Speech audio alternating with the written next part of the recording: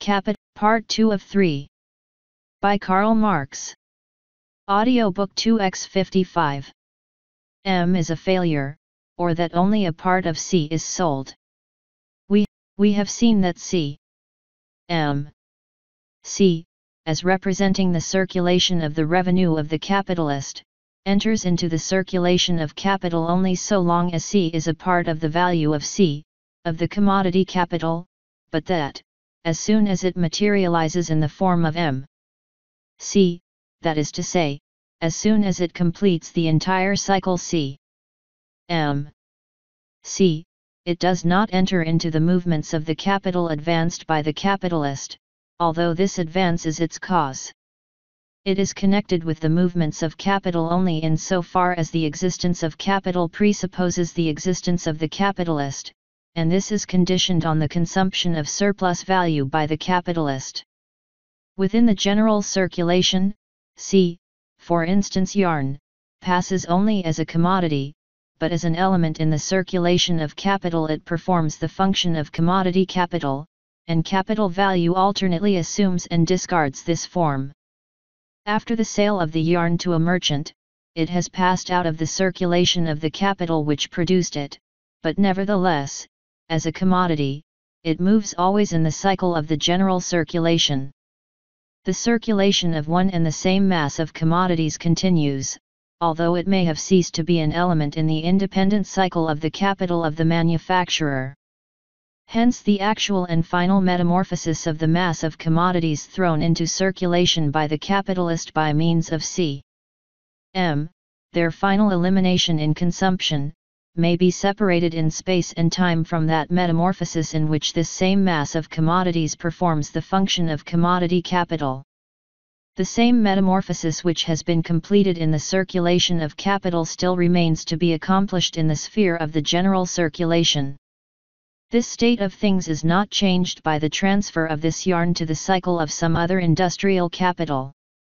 The general circulation comprises as much the interrelations of the various independent fractions of social capital, in other words, the totality of the individual capitals, as the circulation of those values which are not thrown on the market as capital, but enter into individual consumption. The different relations in the cycle of capital, according to whether it is a part of the general circulation, or forms certain links in the independent cycles of capital, may be further understood when we consider the circulation of M, or of M plus M. M as money capital, continues the cycle of capital. On the other hand M, spent as revenue in the act C, enters into the general circulation, but is eliminated from the cycle of capital. Only that part enters the capital cycle which performs the function of additional money capital. In C, money serves only as coin, and the purpose of this circulation is the individual consumption of the capitalist. It is significant for the idiocy of vulgar economy that it pretends to regard this circulation, which does not enter into the circulation of capital but is merely the circulation of that part of the surplus product which is consumed as revenue, as the characteristic cycle of capital. In its second phase, the capital value M, which is equal to P, the value of the productive capital that at this point reopens the cycle of industrial capital, is again present, delivered of its surplus value. Therefore it has once more the same magnitude which it had in the first stage of the cycle of money capital, C. In spite of the different place at which we now find it, the function of money capital, into which form the commodity capital has now been transformed, is the same. Transformation into PM and L, into means of production and labor power. Simultaneously with C, capital value in the function of commodity capital, C, has also gone through the phase C, and enters now into the supplementary phase C. Its complete circulation is, therefore, CPM. First, money capital M appeared in cycle I, as the original form in which capital value is advanced, it appears at the very outset as a part of that sum of money into which commodity capital transformed itself in the first phase of circulation, c. M. It is from the beginning the transformation of P by means of the sale of commodities into the money form. Money capital exists here as that form of capital value which is neither its original nor its final one, since the phase M. C, which supplements the phase C. M, can only be completed by again discarding the money form. Therefore, that part of M. C which is at the same time M.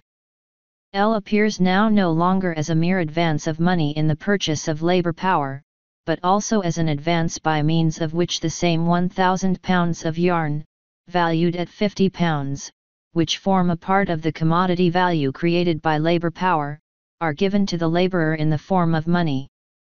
The money thus advanced to the laborer is merely a transformed equivalent of a fraction of the value of the commodities produced by himself. And for this very reason, the act M. C, so far as it means M.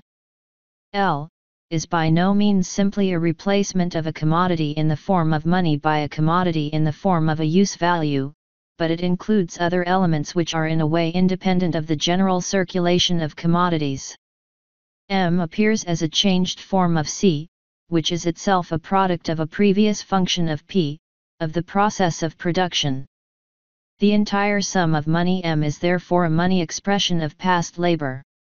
In our illustration, 10,000 pounds of yarn, worth £500 are the product of the spinning process. Of this quantity, 7,440 pounds represent the advanced constant capital C, worth £372, 1,000 pounds represent the advanced variable capital V, worth £50, and 1,560 pounds represent the surplus value S, worth £78. If in M, only the original capital of £422 is again advanced, other conditions remaining the same, then the laborer receives next week, in M. L, only a part of the 10,000 pounds of yarn produced in this week, the money value of 1,000 pounds of yarn. As a result of C. M, money is always the expression of past labor. If the supplementary act M. C takes place at once on the commodity market and M is given in return for commodities existing in this market, then this act is again a transformation of past labor from the money form into the commodity form. But M. C differs in the matter of time from C. M.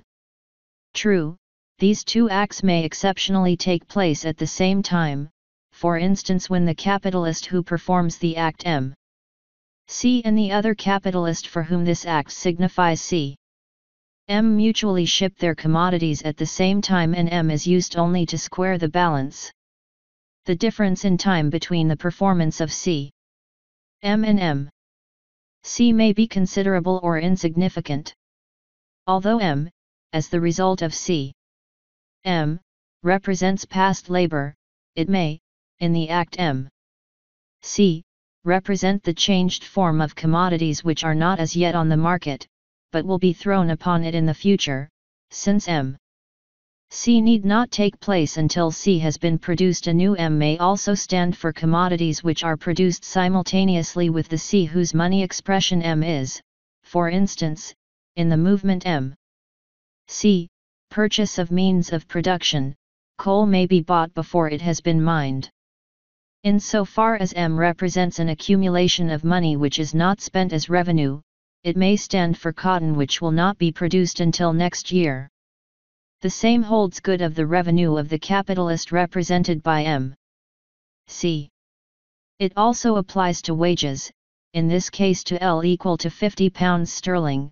This money is not only the money form of the past labor of the laborers, but at the same time a draft on simultaneously performed labor or on future labor. The laborer may buy for his wages a coat which will not be made until next week.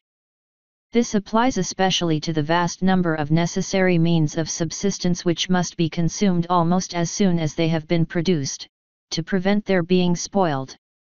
Thus the laborer receives in the money which represents his wages the changed form of his own future labor or that of others. By means of a part of the laborer's past labor, the capitalist gives him a draft on his own future labor. It is the laborer's simultaneous or future labor which represents the not yet existing supply that will pay for his past labor.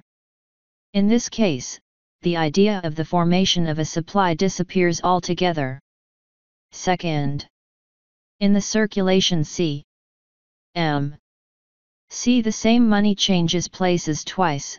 The capitalist first receives it as a seller and gives it away as a buyer.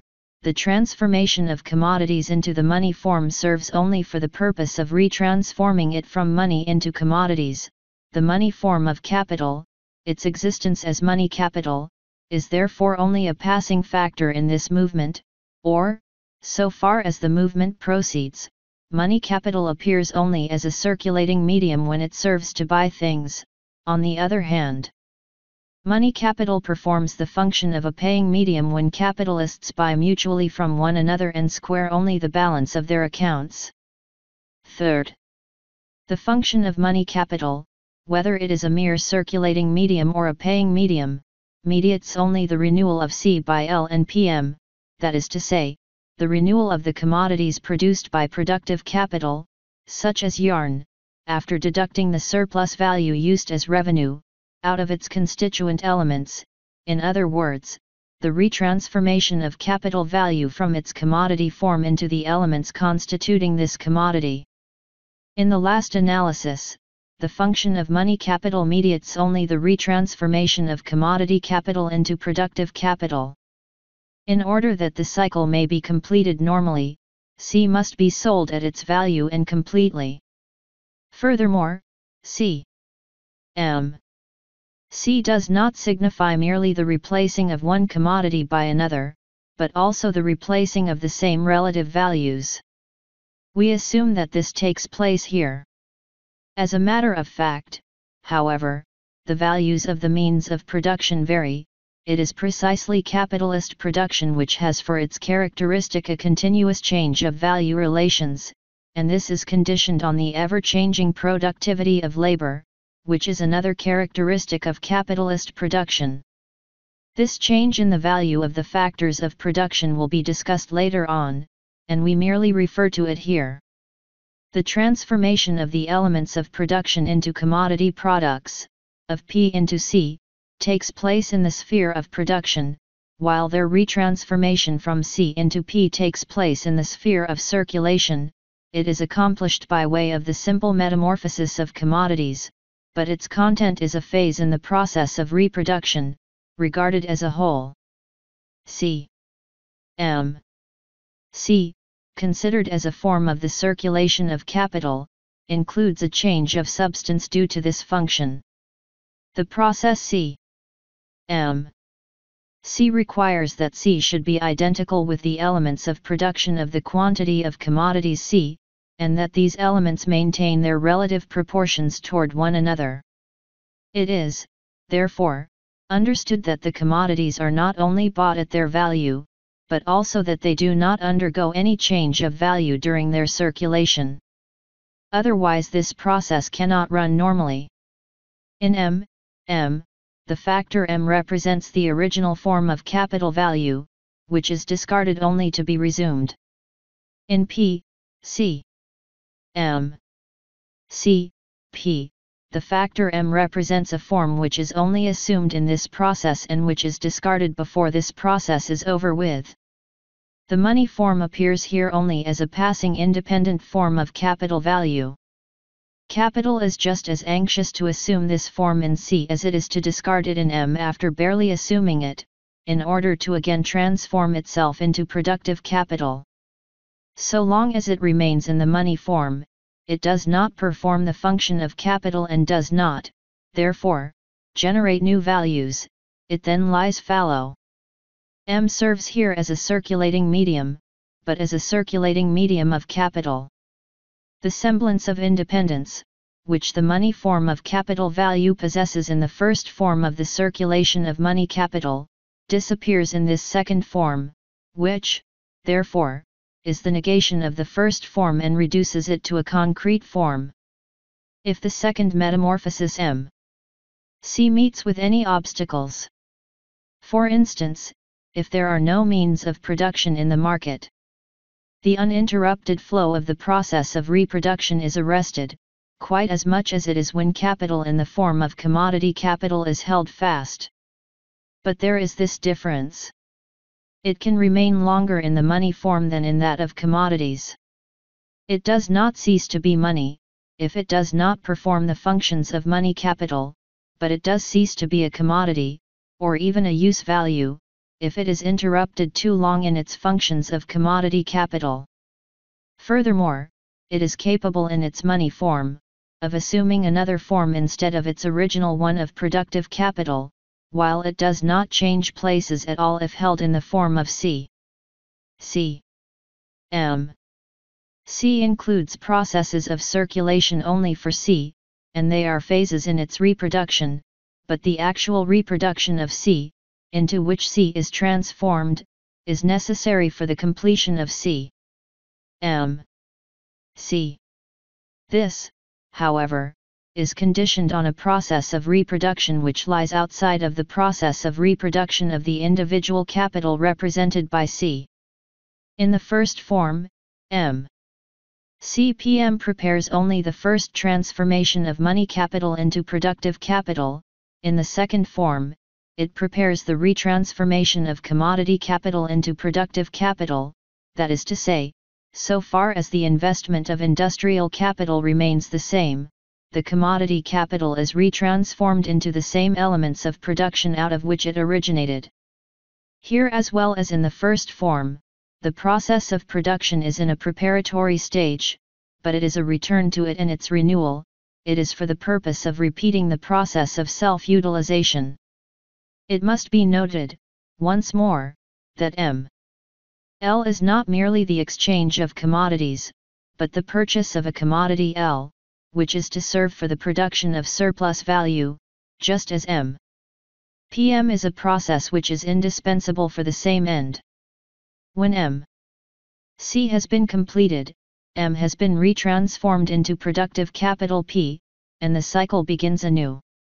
The elaborated form of P, C, M, C, P is the transformation of money capital into productive capital as the purchase of commodities for the purpose of producing commodities.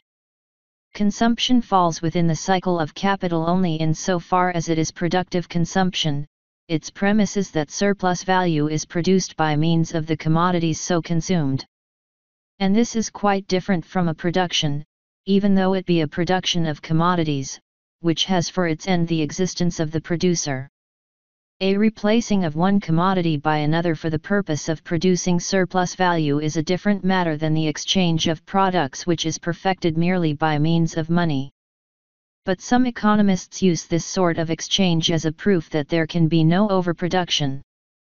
Apart from the productive consumption of M, which is transformed into L and PM, this cycle contains the first phase M. L, which signifies, from the standpoint of the laborer L. M, or C. M. In the laborer's circulation, L. M. C, which includes his individual consumption, only the first factor falls within the cycle of capital by means of L. M. The second act, M. C, does not fall within the circulation of individual capital, although it is conditioned on it. But the continuous existence of the laboring class is necessary for the capitalist class, and this requires the individual consumption of the laborer, made possible by M. C. The act C. M requires only that C be transformed into money, that it be sold, in order that capital value may continue its cycles and surplus value be consumed by the capitalist. Of course, C is bought only because the article is a use value and serviceable for individual or productive consumption. But if C continues to circulate, For instance, in the hand of the merchant who has bought the yarn, this does not interfere with the continuation of the cycle of individual capital which produced the yarn and sold it to the merchant. The entire process proceeds uninterruptedly and simultaneously with the individual consumption of the capitalist and the laborer. This point is important in a discussion of commercial crises. As soon as C has been sold for money, it may re-enter into the material elements of the labor process, and thus of the reproductive process. Whether C is bought by the final consumer or by a merchant, does not alter the case. The quantity of commodities produced by capitalist production depends on the scale of production and on the continual necessity for expansion following from this production. It does not depend on a predestined circle of supply and demand, nor on certain wants to be supplied. Production on a large scale can have no other buyer, apart from other industrial capitalists, than the wholesale merchant. Within certain limits, the process of reproduction may take place on the same or on an increased scale, although the commodities taken out of it may not have gone into individual or productive consumption. The consumption of commodities is not included in the cycle of the capital which produced them. For instance, as soon as the yarn has been sold, the cycle of the capital value contained in the yarn may begin anew, regardless of what may become of the sold yarn. So long as the product is sold, everything is going its regular course from the standpoint of the capitalist producer. The cycle of his capital value is not interrupted. And if this process is expanded, including an increased productive consumption of the means of production, this reproduction of capital may be accompanied by an increased individual consumption, demand, on the part of the laborers, since this individual consumption is initiated and mediated by productive consumption. Thus the production of surplus value, and with it the individual consumption of the capitalist, may increase. The entire process of reproduction may be in a flourishing condition, and yet a large part of the commodities may have entered into consumption only apparently, while in reality they may still remain unsold in the hands of dealers. In other words, they may still be actually in the market.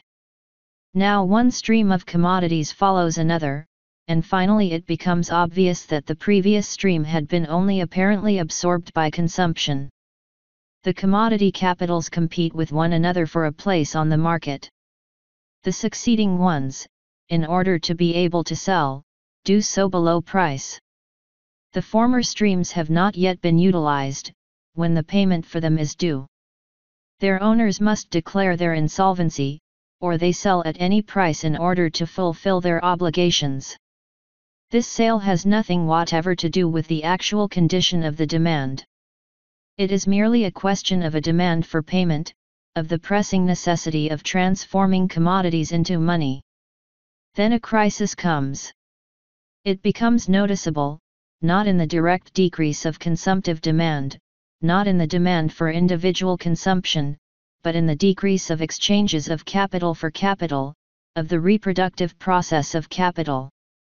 If the commodities PM and L, into which M is transformed in the performance of its function of money capital, in its capacity as capital value destined for retransformation into productive capital, if, I say, those commodities are to be bought or paid at different dates, so that M. C represents a series of successive purchases or payments, then a part of M performs the act M. C, while another part persists in the form of money, and does not serve in the performance of simultaneous or successive acts M. C, until the conditions of this process itself demand it. This part of M is temporarily withheld from circulation, in order to perform its function at the proper moment. This storing of M for a certain time is a function conditioned on its circulation and intended for circulation. Its existence as a fund for purchase and payment, the suspension of its movement, the condition of its interrupted circulation, are conditions in which money performs one of its functions as money capital.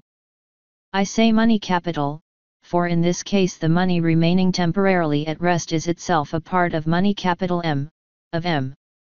M equal to M, of that part of commodity capital which is equal to P, of that value of productive capital from which the cycle proceeds. On the other hand, all money withdrawn from circulation has the form of a hoard. In the form of a hoard, money is thus likewise a function of money capital, just as the function of money in M. C as a medium of purchase or payment becomes a function of money capital. For capital value here exists in the form of money, the money form is a condition of industrial capital in one of its stages, prescribed by the interrelations of processes within the cycle. At the same time it is here once more obvious, that money capital performs no other functions than those of money within the cycle of industrial capital, and that these functions assume the significance of capital functions only by virtue of their interrelations with the other stages of this cycle. The representation of M as a relation of M to M, as a capital relation, is not so much a function of money capital, as of commodity capital C, which in its turn, as a relation of C to C, expresses but the result of the process of production, of the self-utilization of capital which took place in it. If the movement of the process of circulation meets with obstacles, so that M must suspend its function M.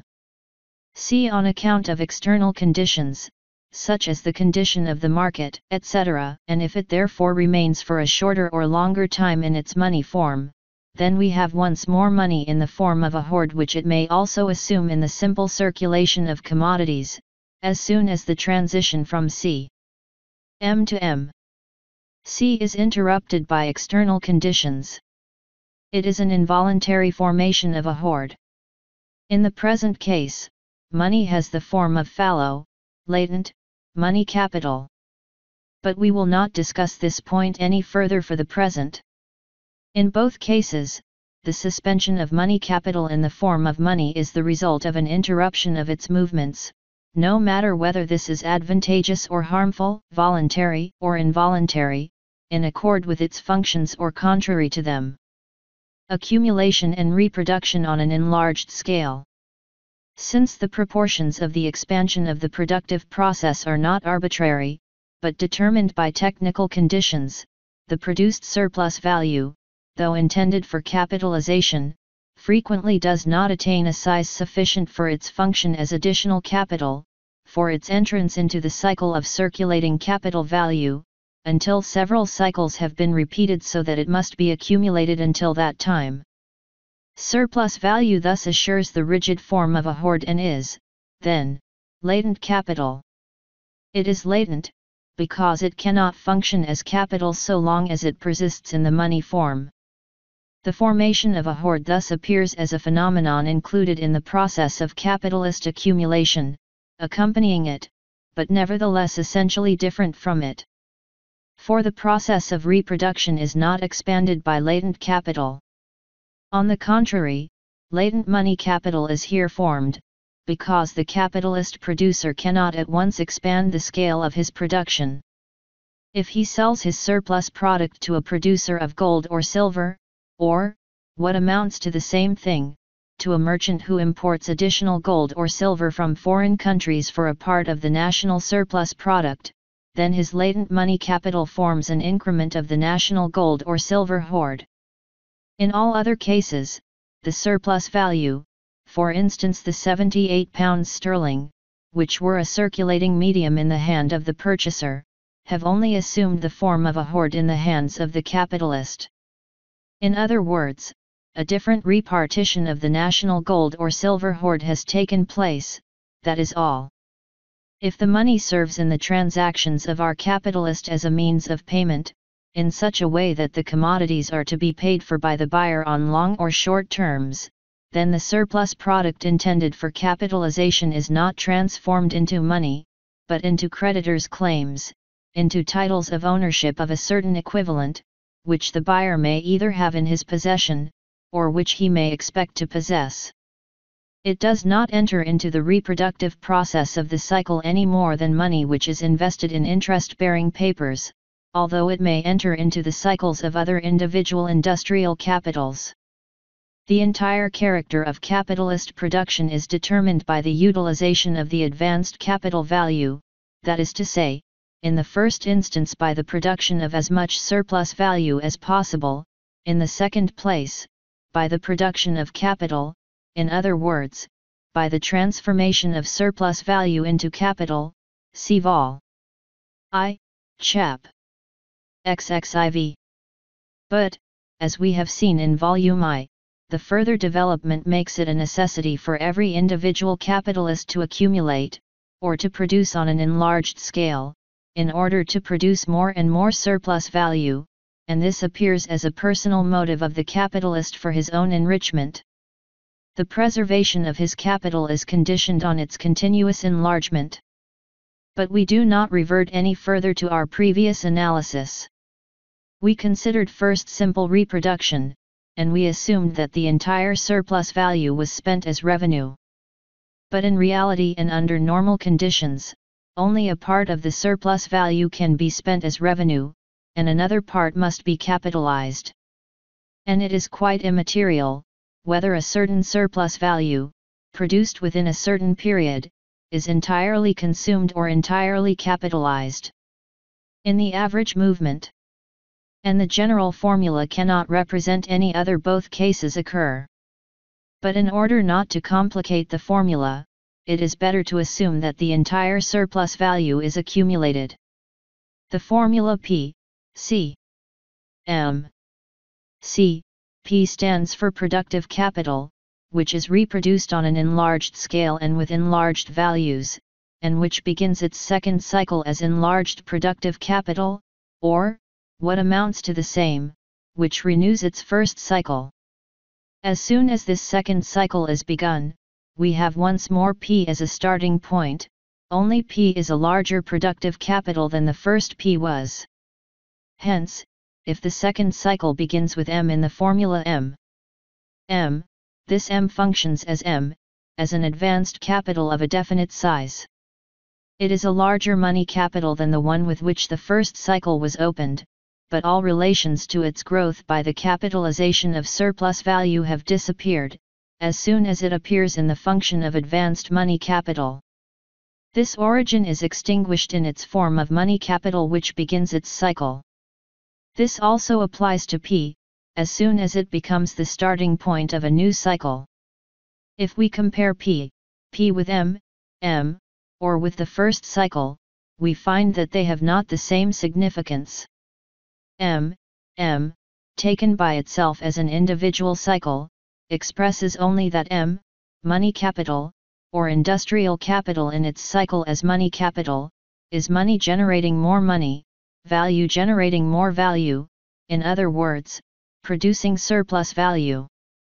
But in the cycle of P, the process of utilization is completed as soon as the first stage, the process of production, is over with, and after going through the second stage, the first stage of the circulation, CM, the capital value plus surplus value exists already as materialized money capital, as M, which appeared as the last extreme in the first cycle. The fact that surplus value has been produced is registered in the first considered formula P by C. M. C expanded formula previously given. This, in its second stage, falls outside of the circulation of capital and represents the circulation of surplus value as revenue. In this form, where the entire movement is represented by P, and where there is no difference in value between the two extremes, the utilization of the advanced value, or the production of surplus value, is represented in the same way as in M, only the act C. M, which appears as the last stage in M, and as the second stage of the cycle, appears as the first stage of the circulation P.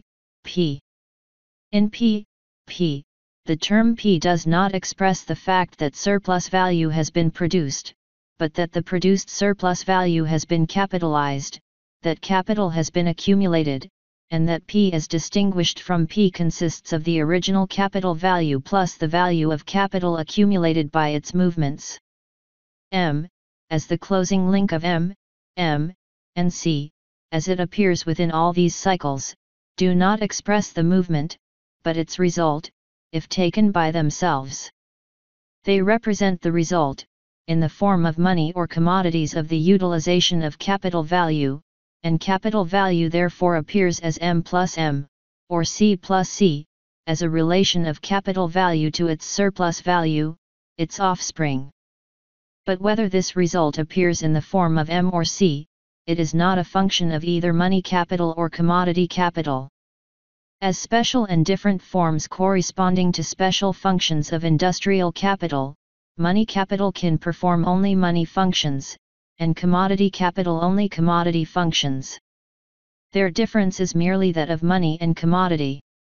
Industrial capital, in its capacity of productive capital, can likewise consist only of the same elements as those of any other process of labor which creates products. On one side objective means of production, on the other labor power as the productive element. Audiobook generated by Read with the Ears.